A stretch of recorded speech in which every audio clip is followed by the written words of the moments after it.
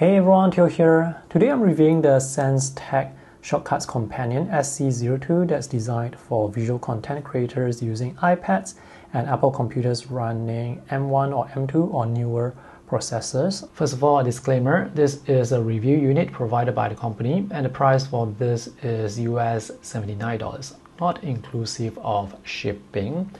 And inside the box you will get this remote, a carrying case, and this is how the box looks. Connection and wireless pairing is through Bluetooth 5.1 and this only works with iPad OS. The battery life for this remote is not mentioned, but battery life shouldn't be a problem because this is powered by one AAA battery, which can be replaced very easily. This design looks alright. The build quality feels slightly plasticky because everything is made of plastic, but it's solid enough and it's lightweight. There are 5 hotkeys and a wheel, and this wheel has a click as well. So in total you get 6 hotkeys in front. Shortcut groups can be created for specific apps, up to 4 apps, and the power button can be used to switch between the different groups of shortcuts. So 6 hotkeys on the front feels limited, which is why the company also has modifier keys on top to give you access to more hotkeys.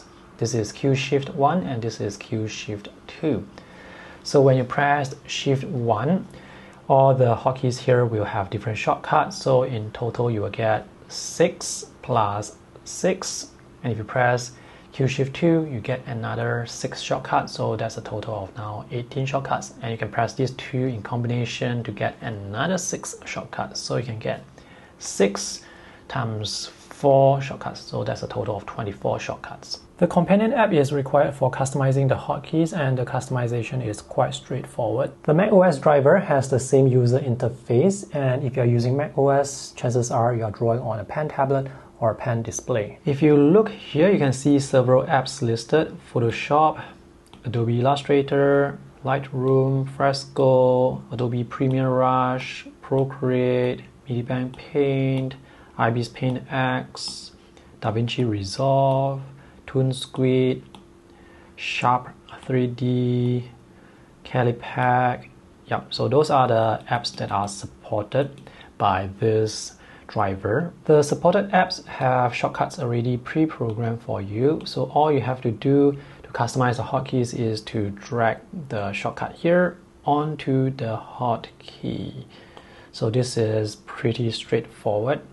So remember the modifier keys. So if you want to set the group of shortcuts for Shift 1, just tap here, Shift 1, and same thing, just drag the shortcut onto the hotkey. So you do that for Shift 1, Shift 2, and Shift 1 and Shift 2. You can create up to 4 groups of shortcuts for 4 different apps that you use, and you can tap here to rename the app. If you use an app that is not listed here, you can customize keyboard shortcuts for that app as well. For example, if you are using Clip Studio Paint, which is not included here, you can create a profile or a group of shortcuts for CSP.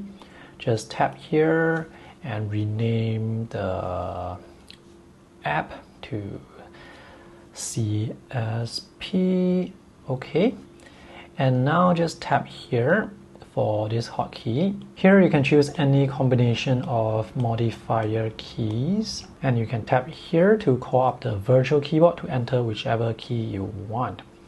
And you can customize up to 24 keyboard shortcuts with the help of the hotkeys and the modifier keys. So once you're done, you can just save and this will sync the shortcuts to the remote.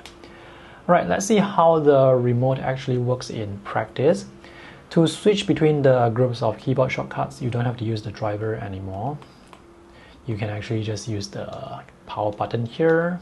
So I'm going to switch to blue, which is the group of shortcuts that I've created for Procreate. I have set the top left button to show the color palette, and this button below will show the brush. This is eraser, this is undo, and this is the eyedropper. So I'm going to use the brush and choose this color to draw something. Oops, let me just undo.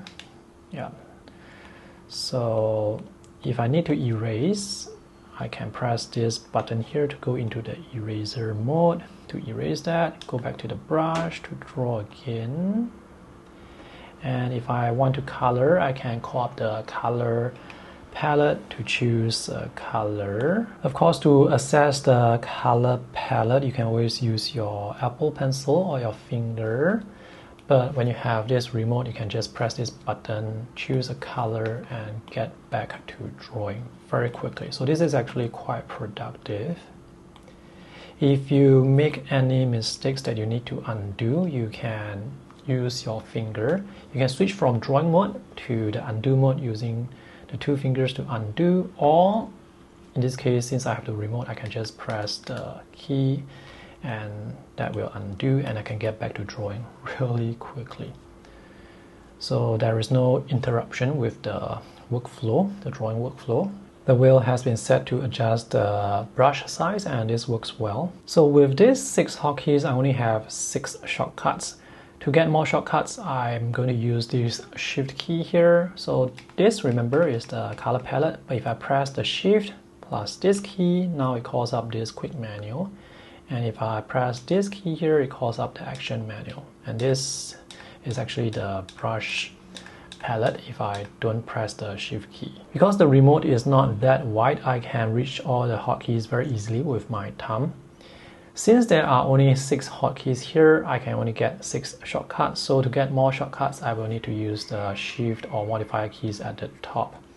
So remember, this button is set to color palette and this one is set to brush. So if I press the shift key on top and press this, I've customized this to show the quick menu and this to show the actions menu. This remote is designed to be held in hand, which is to say that if you're holding this, you won't be able to hold your tablet, your iPad. So if you want to prop this tablet up, you will have to use a tablet stand. So any downsides? For me, the main one is having to get used to holding down the shift keys to get access to more shortcuts. The only glitch I have discovered so far is with Procreate's clear layer shortcut. So I have set that shortcut to shift and this button, and when I press it, nothing happens. So to clear the layer, I have to use finger gestures instead. Since there are so many shortcuts, I cannot test them one by one. So I cannot tell you whether all are working. Anyway, even if some of them are not working, these are software or driver issues which can be fixed very easily. So how does this shortcut remote compare to those Procreate keyboard shortcut remotes? Well, those shortcut remotes are designed specifically for use with Procreate, whereas for this one, you can configure this to use with Procreate as well as other apps. So is this worth the money? Well, you can decide based on the findings I have presented. It does work quite well. And if you are interested to get this, you can check out the purchase link that I have for you in the video description below. Thanks for watching. See you guys again. Bye.